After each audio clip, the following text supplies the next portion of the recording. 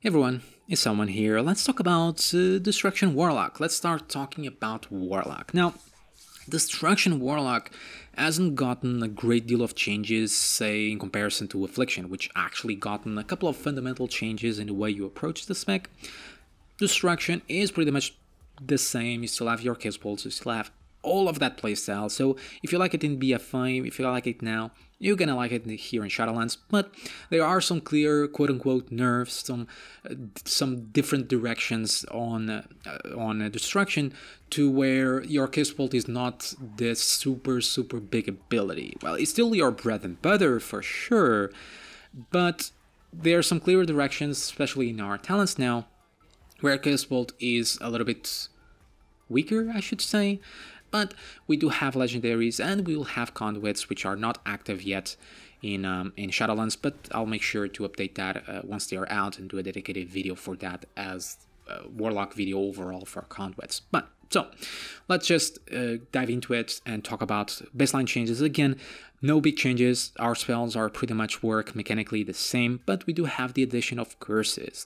For all Warlock specs, we have Curse of Tongues, we have Curse of Exhaustion, Curse of Recklessness, Curse of the Weakness, and they all have their situational uses, like Curse of Weakness is pretty much always useful on bosses or tough trash mobs.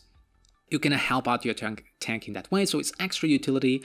One thing I do have to say is that on Curse of Tongues, it's good. The issue with it is that I've tried on tough trash mobs that had really nasty spell attacks, or on bosses, and they are immune to it. Now, this could be a beta thing. Could definitely be a beta thing, but Curse of the Weakness works all the time. Be bosses, be trash mobs, be random world enemies, it always works. But Curse of Tongues, there's a clear definition on certain mobs that are immune to it. Now I can understand because 30% is a little bit powerful, but that does remove some of the meaningfulness out of that ability, of the utility-wise of that ability, right? Because if you can only use it on meaningless mobs, well, it ceases to be interesting and useful. So yeah, I did find that odd, but maybe it's a beta thing. Besides that, we also gotten baseline changes to our pets, so now the summoning pets, it's on a really long cast time, but we do have Fell Domination to make it really fast as a cooldown.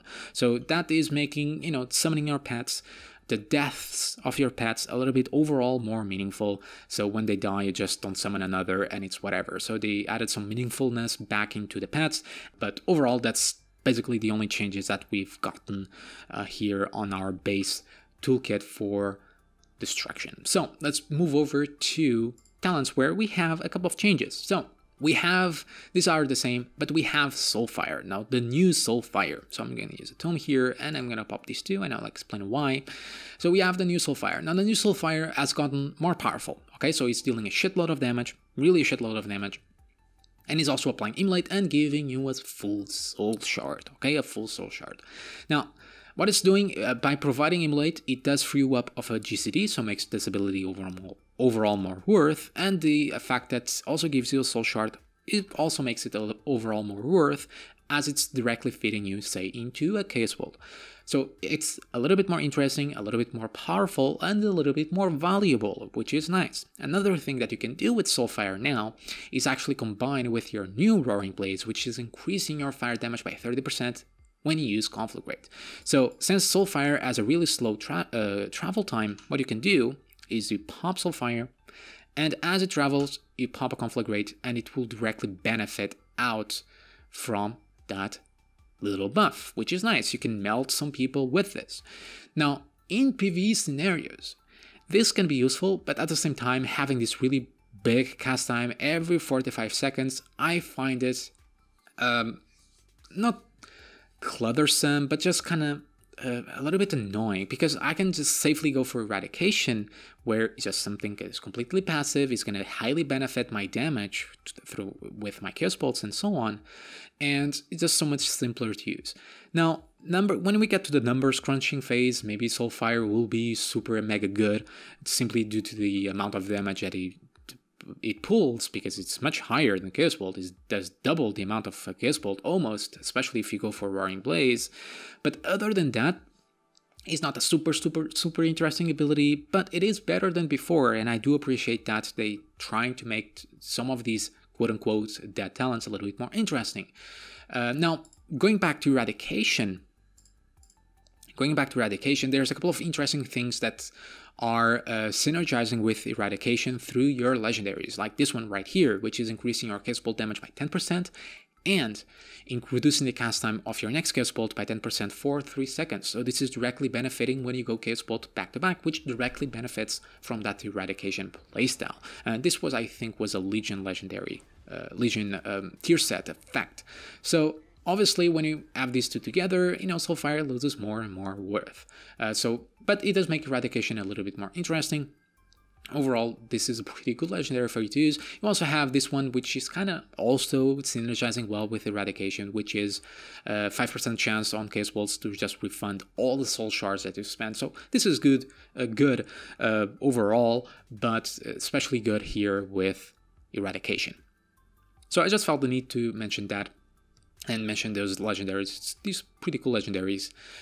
We also have this one, which is Conflict Rate has an additional charge, and as its cooldown recharge 3 seconds faster.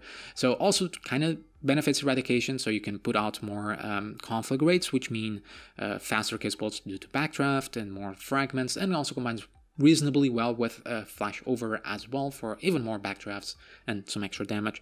But yeah, overall, this legendary, I feel like it's a bit overkill. 3 conflict rates, even though good and useful, I find that 2 is good enough, and I much rather equip something like these other 2. But again, number stuff will be decided towards in a later date, just focusing on how things feel. So that is Eradication, that is Soulfire. So in the second tier, we've gotten a similar treatment to Shadowburn.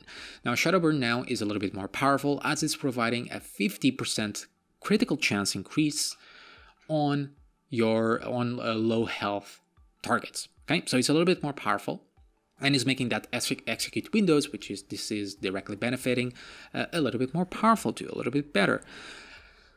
But again, the issue kind of still stands. It's still very situational, and it's costing 1 soul shard and only giving you 1 soul shard back, so you're not really getting anything out of this besides just damage.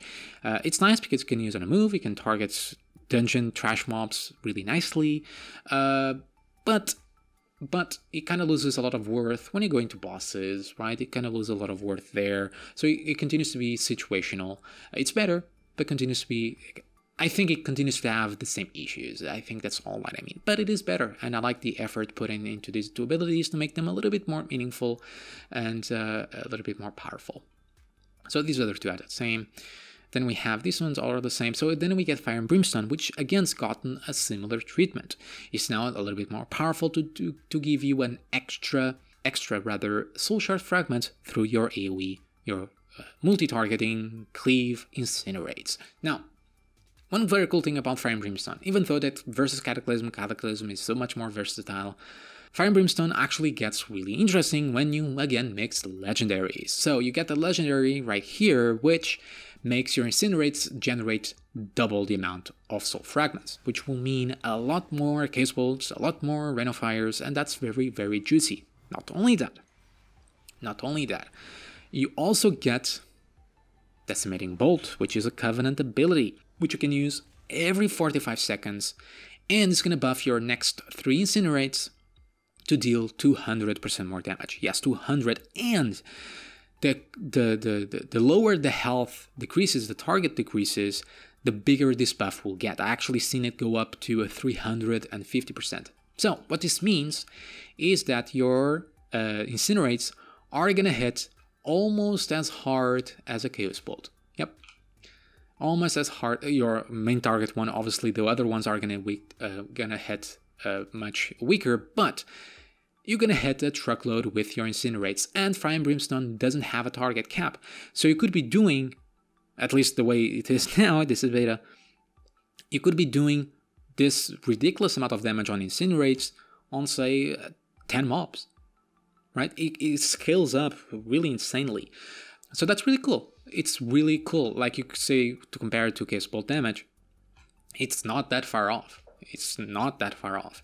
So yeah, this makes Incinerate so much more powerful, and that was the 200% damage increase, wasn't with the modifier where it actually increases as the health decreases on the target, so it gets even higher damage. It's even crazier. So yeah, Fire and Brimstone gets far more valuable now with this sort of synergy, with these combos of the Legendary, with Decimating Bolt. So you're getting more damage, you're getting more fragments, which means all overall just more damage and more fun things happening. And I really do enjoy that. But it does get, it becomes a dead talent on single target fights, which is a little bit sad. Now Infernal also got a buff, which is providing a 20% chance to generate a soul fragment on Rain of Fires as opposed to 10%. So a little bit more powerful, but continues to be very situational. Maybe there will be conduits directly buffing Rain of Fire as well. I'm guessing there will be, but again, discussion on that at a later date. So these talents out of 10. Then we have Roaring Blaze, which we discussed a little bit, and how it synergizes really well with Soulfire. Let me just change this. With Soulfire. But the thing with Roaring Blaze is that it's only benefiting fire damage. So it's directly benefiting your Incinerate, which in combination with Decimating Bolt is even more damage towards Incinerate, which is nice, but it's just a single target, so it's not a huge deal, especially when you combine with when you compare to Reign of Chaos. But it's pretty simple, nothing too crazy, not super interesting outside if you happen to be using with Soulfire, as I said. So you have Reign of Chaos. Now Reign of Chaos is replacing your Grimoire of Supremacy. So you're no longer going to have those really big, ever-increasing Chaos Bolts, which were really fun, but instead you're getting just more Chaos Bolts. Why? Because now, when your Infernal is active, your Soul Shards, as you spend Soul Shards, you have a 20% chance to summon an additional Infernal for 10 seconds. So 40% chance on Chaos Bolts. So, to show you that, what's going to happen is something pretty fun. As you do Chaos Bolts, you're going to have that chance of getting another Infernal. See him coming? And gets really fun. Why? Because the more Infernals you get, the more Soul Fragments you're also going to get. Which means more Chaos Bolts, which will mean more Infernals, which will mean more damage, and which will mean crazy fun, because you just got these fireboys just going crazy on the target, which it never ceases to be amusing to me. Like on dungeons, seeing the Infernals, the fireboys just going everywhere. It's really fun to be looking at. I don't know why, but I love it. Now, in combination with your Dark Soul and Stability, is essentially the same. You kind of still want to delay that a little bit, because you want more Infernals to come to then pop that. So about 10 seconds in, same as before, right? What I mean by that is, this is not a guide, but what I mean by that is that mechanically, in the way you're playing the spec, I don't think that's going to change at all. It's still going to be the same thing, just the effect and what's happening is the same. So instead of getting bigger Chaos Bolts, you're getting more Chaos Bolts. And you got the added effect of just looking awesome with a bunch of Infernals attacking your target, which is very cool indeed. So yeah, there's that. I really like it. And you also have a Legendary, which is decreasing the cooldown of Summon Infernal by 2 seconds per Soul Shard, so 4 seconds, and during Infernal window, you're gonna do so many Chaos Bolts that you're gonna reduce the cooldown really well. It might be possible with this Legendary to always then, if the fight allows and you feel play well, to always combine Dark Soul with Summon Infernal, maybe, but it might be possible to stack these up better, since they have a 1 minute difference, to stack those up better. So I really like this Legendary here with Reign of Chaos. So, Covenant abilities. Now, I discussed Decimating Bolt, which is very awesome with Fire and Brimstone, and very awesome throughout. We didn't really talk about how it functions in single target. Now, in single target, it's not a huge deal. You don't really get that feeling of just getting these really big Incinerates, right? And the fact that the buff doesn't have a timer, just stays there, you don't have to worry about it at all. You just use Decimating Bolt, you continue your normal rotation, and the Incinerates that you happen to use to build fragments are simply going to do more damage. So mechanically, gameplay-wise, it's not a huge deal in single target. You don't have to, because in multi-target you kind of want to think about the ability a little bit to know what's the best moment to big cleave with your Fire and Brimstone incinerates with Decimation Bolt. But in single target is more use it on cooldown, and you happen to be doing more incinerate damage, and that's really about it. Then we have Impending Catastrophe, which is the Venthyr Covenant ability. Now, this one is also not super exciting, at least for now. I remember conduits are not in yet for Warlocks. What this one is providing is just an extra AoE damaging ability, so you call forth a chaotic anime cloud that will travel to a target and it's going to deal damage in their path, so kind of like Frozen Orb, so you kind of want to position yourself well to maximize that damage, and when it reaches the target it explodes, dealing shadow damage and leaves a dot, plus it will apply a random curse. So there's not much to it. You want to prioritize multi-target and use it, and it deals damage, and that's really about it. Yeah, it's really about it. There's nothing much else to it. There's no synergy so far with your talents, with your legendaries, and there's really nothing going for it outside of it deals damage. So we have Soul Rot. Now Soul Rot is a Nightfall Covenant ability, and this feels like a waste of time for destruction. It utterly feels like a waste of time for destruction. So it's another AoE ability where you use on a target and it will damage 3 additional targets, and it's going to cause damage over time in the form of nature damage. Yes, nature damage. And it will also drain 20% of your health to use it, which is interesting. But it will also allow your next drain life to deal damage to all targets affected by your Soul Rot. So effectively, this is providing you a cleave drain life, like a 4 drain life. Aesthetically, it's pretty awesome.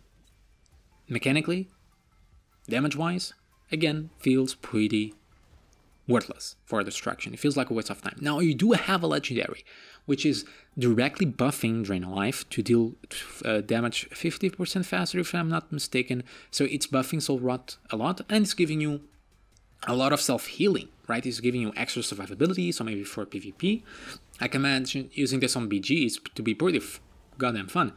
But for most situations, yeah, it's not super interesting. And in Affliction, it's a little bit more interesting because you do have talents that are directly also benefiting Drain Life. So that on top of Legendary, on top of this, could make it pretty powerful ability. But as it stands for Destruction, or even Demonology for that matter, not super interesting. Not super interesting at all. Then we have the Kyrian ability, which is scoring. Now, for the sake of my monetization and due to my accent, I'm just going to call this a Tide, okay? Scoring Tide. It's going to deal arcane damage instantly and leave a dot. And as that dot ticks, and if the targets die while it's active, you're going to gain 5 soul shards. So it's kind of like a more powerful Shadowburn. So it's going to give you a lot of soul shards. And for dungeons, this actually feels pretty great. You can target enemies that are dying, so you can just fish for soul shards. You can just leave on targets, and it lasts for a pretty long time, so if they die, you're gonna get soul shards. You're gonna spend on more case bolts, on more Rains of Fires. So that's pretty fun. And as an added effect, as an added bonus, if the target does not die with it active, the cooldown is simply refreshed. So on bosses, it doesn't lose a lot of worth because it becomes a dot ability that you keep up, much like Immolate. So it's more interesting than the other past 2 that we discussed. Not as interesting as Decimating Bolt, but still pretty interesting and pretty useful for dungeons. I really liked using this in dungeons. It felt really fun. But again, number stuff will come down later on in the beta. And again, conduits are still missing. But at least a little bit more interesting than Soul Rot and Impending Catastrophe. So that pretty much covers our Covenant abilities. Again, Destruction is pretty much playing the same. I kind of showcase some gameplay in the background, some gameplay here on the dummies, and as you can see, it's pretty much the same. Obviously, Chaos Bolts don't seem to be that big as before, which I guess will upset some people, especially due to the loss of Grimoire Supremacy. But again, we're missing conduits. There might be some conduits directly buffing Chaos Bolt. Likely. As for other legendaries, I pretty much mentioned all the interesting ones. I guess I didn't mention this one, which is also increasing the damage your Havoc target takes by 15%, which is pretty useful, but very situational, probably something you're gonna have in your bags and change when you need to.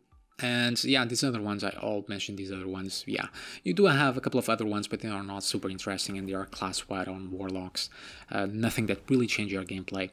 So yeah, that pretty much covers Destruction Warlock. Do let me know what you think down below. What do you like to see in Destruction Warlock? Are you upset that Chaos Bolts are not gonna hit as hard as before due to the loss of Grimoire Supremacy, due to the loss of traits, and so on, stuff like that? Leave your thoughts down below, and as always, thank you for watching, and I'll see you all next time.